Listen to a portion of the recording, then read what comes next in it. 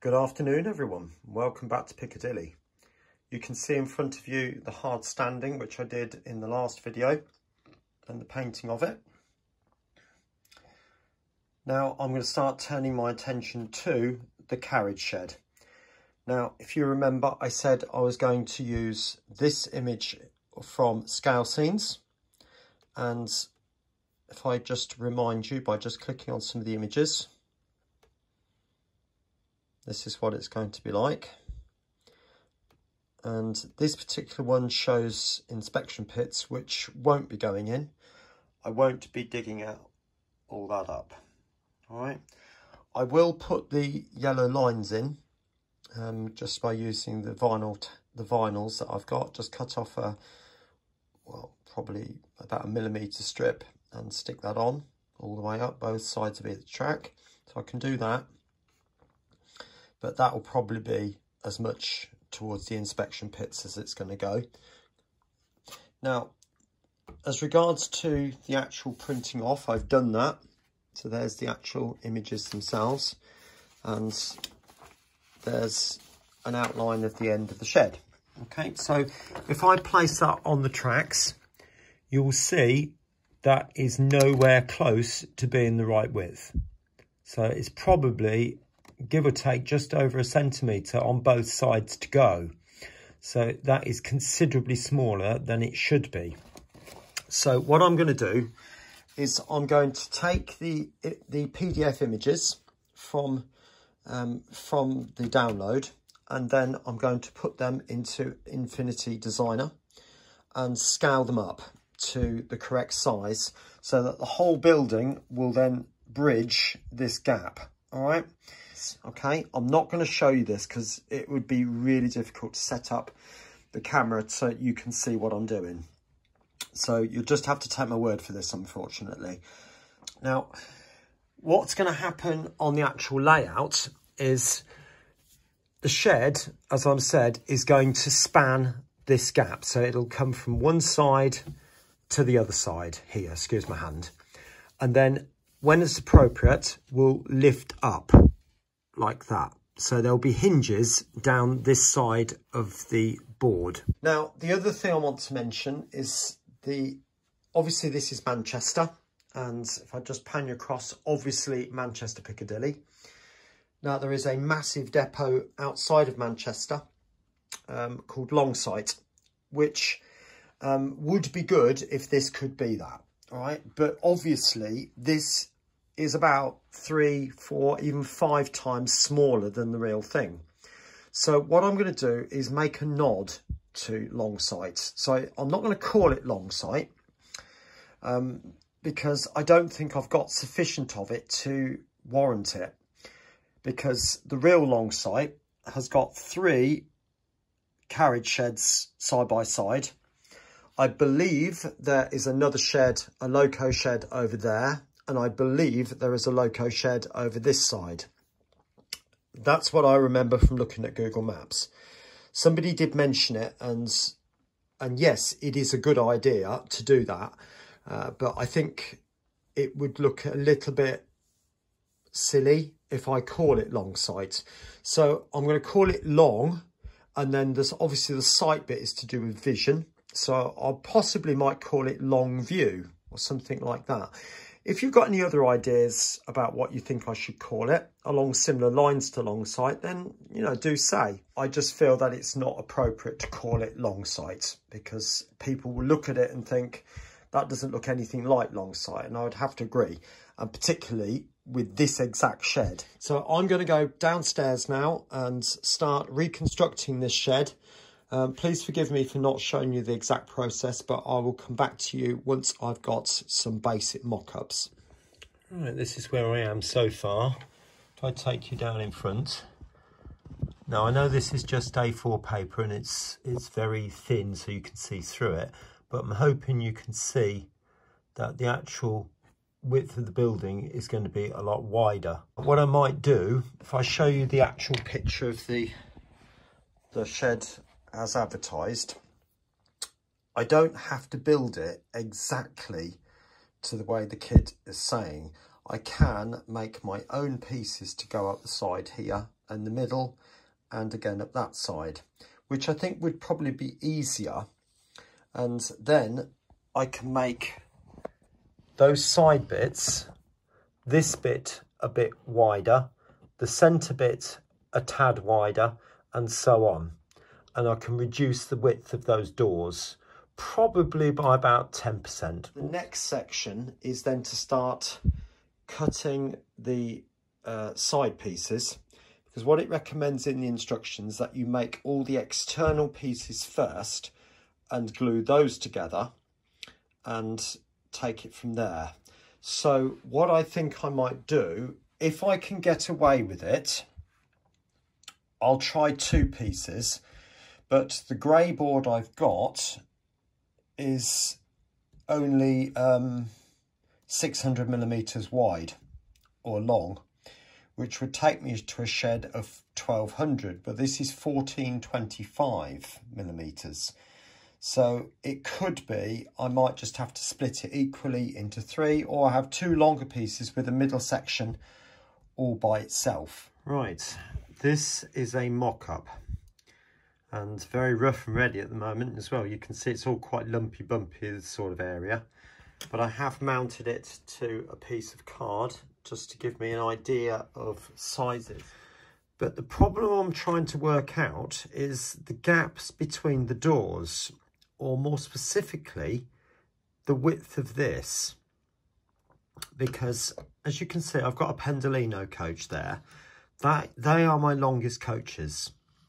Now, as that comes through, it doesn't catch now. It did, but if you look at the gap, it's not much. But there is a gap.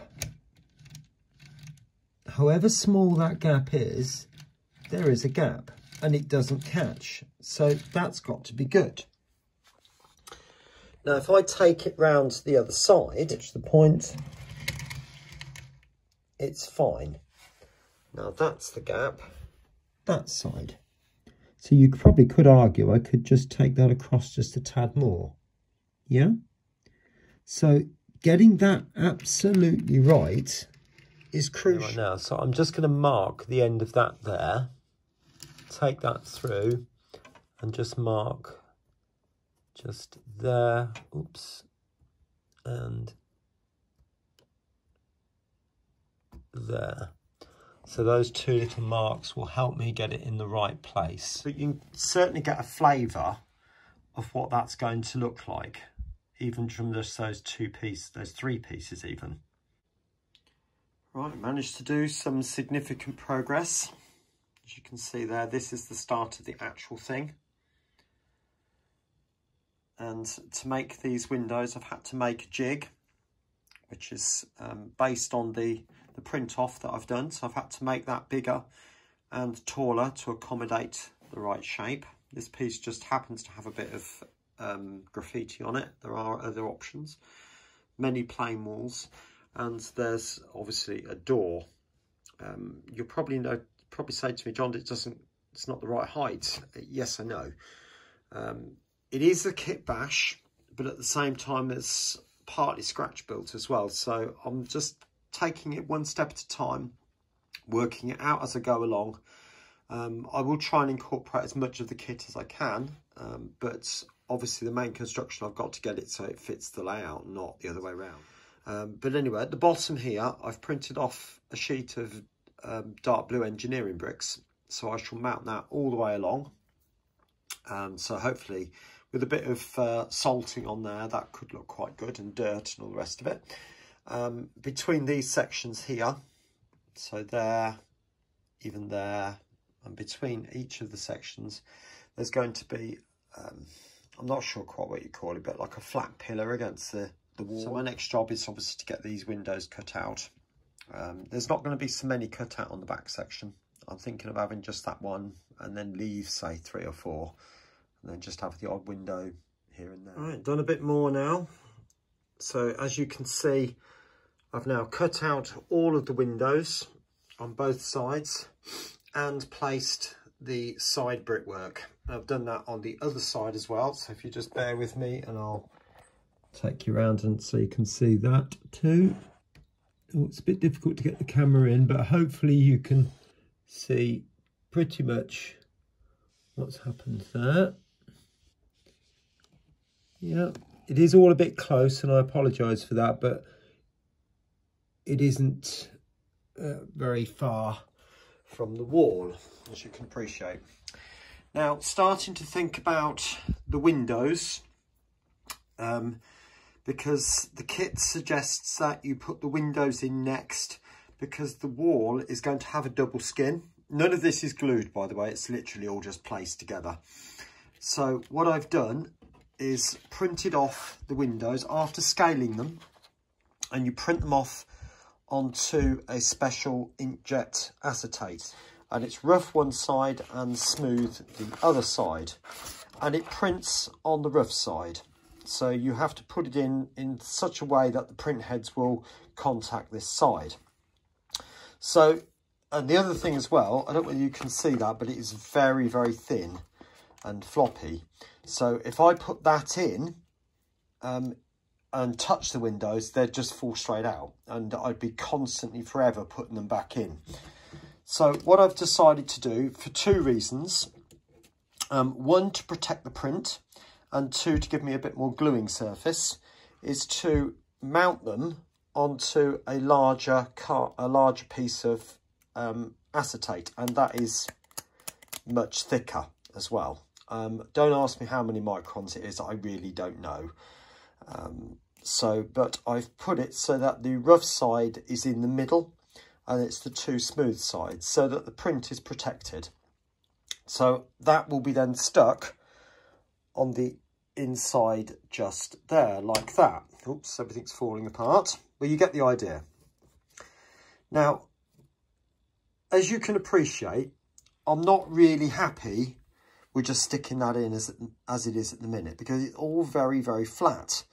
And this would have been built in, I'm guessing, the 1960s, 1970s, looking at the architecture. And even then, there would be window frames on there. So what I'm going to do is my old trick with these sticky labels, and that is to cut very thin slithers of sticky label and stick it on both sides. When the windows go in, I will be putting in window frames around the outside. So I shall be using the 1mm plastic card for that. Right, thought I'd show you what I was doing with the windows. So as you can see, I've done a couple of bars on there, and I've deliberately done them tatty, so that I've painted or done them grey. So standard labels, which that's not black, I've just used a grey colour. All right, these just happen to be Spectrum Aquas, but any marker pens will do the job. It doesn't really make any difference. Now, what I do is I'm cutting off the side here, so I'm going to eye up 1 millimetre. I'll try and do it in line with the camera so you can see exactly what I'm saying, but I'm taking off the slightest thin slither, and then with the scalpel, not pressing too hard because I don't want to go all the way through the backing, and then lift that off. So you can see how thin that is there, can't you? And I've just placed the window on a piece of something white, purely so I can see the marks that the print has made, and then just rub it down with the scalpel like that. Cut off the bit for the other side, flip it over.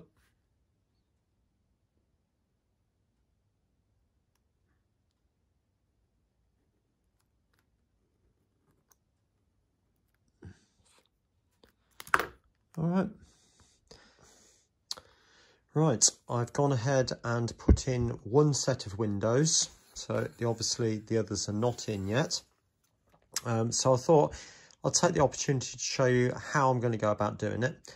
I've also put in, if you notice on this one, a window frame and also a window sill, which I'll show you on this window. All right, so first of all is to take the double-sided tape. Now, this is always a little bit dangerous to do this sort of thing on cam, because you just never know whether you're going to be able to unpeel it or not. So I'm just going to take a bit off there and cut it off. Now I am going to, well no, I'll do one and you can see the idea. Now this can be notoriously difficult to get double-sided tape off, or the backing off double-sided tape. And if you've ever done any crafting, you'll probably use it quite a lot. So I'm going to use the scalpel, but the idea is not to tip the scalpel down, but to sort of keep it level, because you want to come in just above the base layer and leave the sticky layer there, and obviously that peels off. That bit's obviously not stuck down properly, which I'll just use with the scalpel to press. Okay, now I'll go off cam to get the other 4 pieces off, and I'll come back to you in a second. Like that. Now these pieces don't seem to have stuck down very well, but that's not a problem. Now I'm going to use a piece of styrene. You might remember that as the jig I made for the brackets on for the lift. So I'm now going to place that on top of there and put the window over the top, trying to get it level. I'm after a bigger gap at the bottom than I am at the top, and press. Obviously the jig is helping me to lift it off the base so it doesn't stick. Again, trying to get it level. And yeah, about there. So I'm just going to press that on now and turn it over and give it a bit of a press. So the first thing to go in is the windowsill. Now I've got a piece of card here, which I have toned down to the right colour. I'm going to put a bit on the end of the scalpel, to be honest, and just hopefully you can see what I'm doing. Doesn't have to be a lot, just sufficient to get the windowsill to stick. And I'm just going to pick that up with the end of the scalpel. And oops. Incidentally, if you get any glue on the glazing, wash it off with a tiny amount of water straight away, because it won't come off quite so easily if you don't. I'm not going to put all of these in, but just give you a flavour. So a tiny bit of glue on there like that. And then with the tweezers. And then I'm just going to place in there like that. And then with the scalpel, get it in and straight like that. Now some people might say, well, 1mm square is far too big for N-gauge, and ordinarily I'd agree with you, but you see, it's like I've said in the past, I think if everything is purely perfectly to scale, some things just don't look right. It's hard to explain it, but some things do look better if they are a tad over scale. Like, for example, if I show you that windowsill, chances are you wouldn't see it if it was smaller than that. And I am going to leave it white as well, just to make a point. But you're getting the idea. It's really quite easy just to pop them in and glue them down. So, you know, the thing is, I'm just going to put the top and bottoms in first, and then match up the 2 side pieces, and just a little bit of PVA will do that. Right, anyway, I hope you found that helpful. Obviously the doors need to also go in as well, so I'll get those done. I've put 3 doors in, so there's 2 single doors on this side, and there's a set of double doors on the other side, which will have a ramp going up to them. But anyway, right, I'll move on and get all that finished, and I'll show you when it's done. So there's the 2 sides a little bit more complete. All the windows and window frames, window sills are all in now. Actually, I still need to darken down the edges on those, but I'll do that. Clearly this section here and all these verticals, they're nowhere close to being finished yet. And the same on the bottom. The two doors have got lintels above now. So we're getting closer, and as you've seen, there's the end gable, nothing on it at the moment, and these internal supports, which I am going to put like on a rolled steel joist you have, or some people call it I-beam, so I shall turn that into an I-beam. So anyway, I'll set that up and you can have a quick look, and that will be the end of this video for now. So there we are at the moment. That's the start of it. Excuse the pencil sharpener and the roll of solder at the back. But that's the first section underway. Okay, now as this video is about 20 minutes already, I'm going to end the video there, and I'll post this and I'll try and get the next update out at the weekend.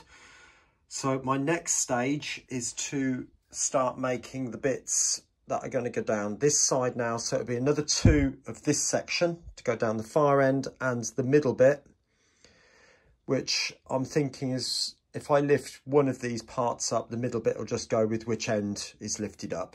I think that's the easiest way, and I can have the option of lifting just the middle if I want to.